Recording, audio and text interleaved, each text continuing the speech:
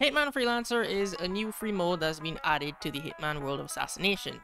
I got about 5 hours playtime, so here are my first impressions. Before we get into the video, just want to say thank you to IO Interactive and Keymailer for giving me a review copy. There will be a link in the description where you can purchase this. So, if you've never heard of Hitman World of Assassination, it's because they've repackaged the Hitman games. So instead of the Hitman trilogy, they've combined those 3 games into one and called it Hitman World of Assassination, and the Freelancer mode is an addition to this. So, now you're up to speed. The Freelancer mode takes place after the events of the trilogy. You no longer work with an agency, you are a freelancer, and you are free to choose your contracts and go after targets as you please. But there's the twist, it's a roguelike. When you select a contract, you don't know who your target is, where you're going to spawn, and what weapons you're going to use. They pretty much hit the randomizer button every time you spawn into a location, and you have to adapt, find weapons, and take out your target. Let me just say, this is not a mode for new players or even experienced players. They crank the difficulty up to 100 because there's also the escape from Tarkov element where you can take weapons you found on missions back to your safe house, but if you die, you lose everything. Everything that you saved up for and worked for, if you go into that mission with it, you die, gone. The new safe house that I absolutely love, by the way, is a livable area. You can walk around and you can choose guns off the wall and prepare before you go into missions. You can check the intel wall, see what your challenges are, so you know what weapons to bring on your mission to take out your target with.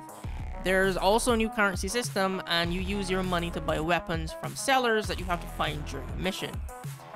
Seeing as you start with nothing, this is why you want to attempt the challenges so you can build up your funds to be able to afford better weapons, so you can complete challenges. You know, it has a nice cycle.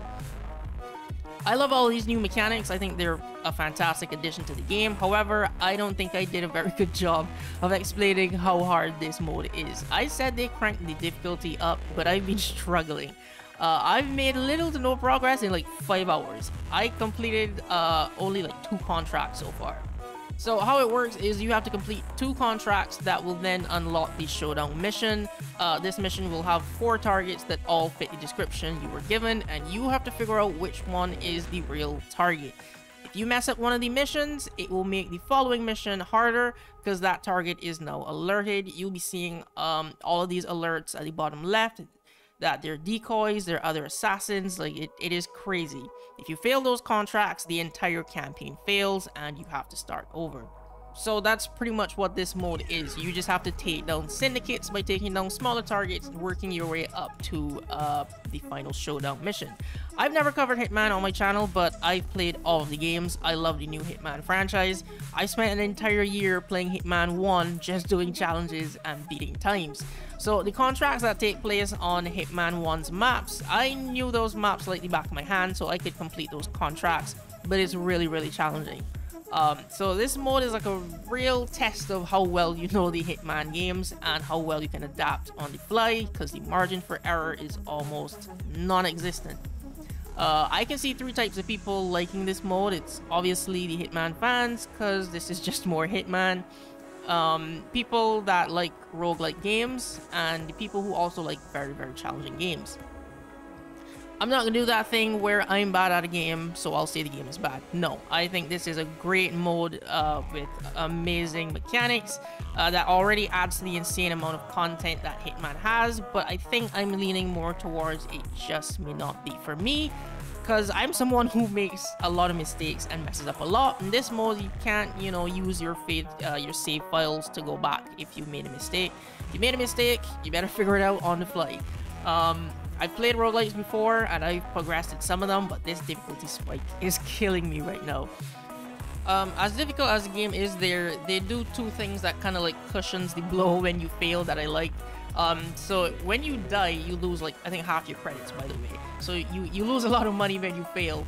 But when you die and you respawn back in the safe house, there's like some money on the table that you can take up that kind of like adds back to your funds, which I like.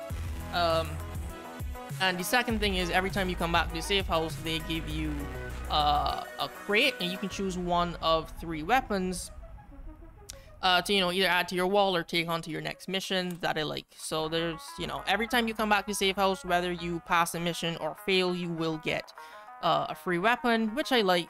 It's nothing crazy. It's normally like the, you know, just kind of tools to help you out. So it'll probably be like a crowbar or, you know, those explosive ducks or something, but it'll never be like, you know, a sniper or something.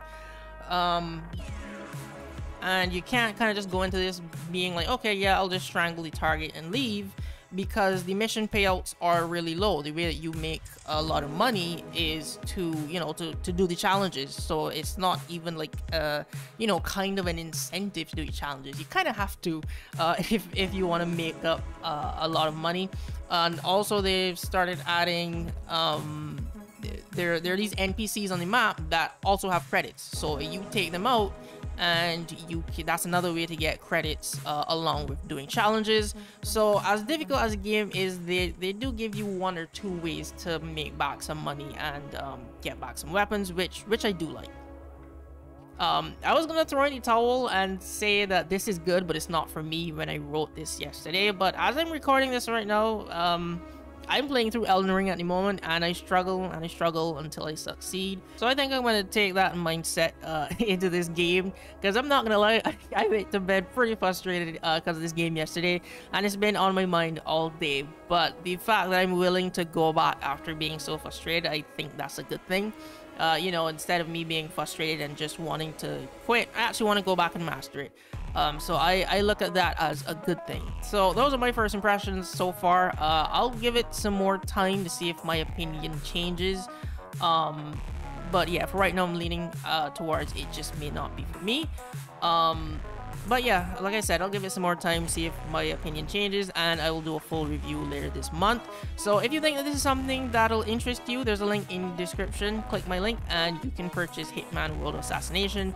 I definitely think it's worth it. The replayability and amount of content is insane, and this mode just adds to it. I know some people out there be like, oh, are you shilling because you got a review code? No, I only shill for games I actually like, so. But yeah, I definitely think the Hitman franchise is amazing. But yeah, that's going to be the end of this first impressions video. Thanks for watching, and I'll see you in the next video.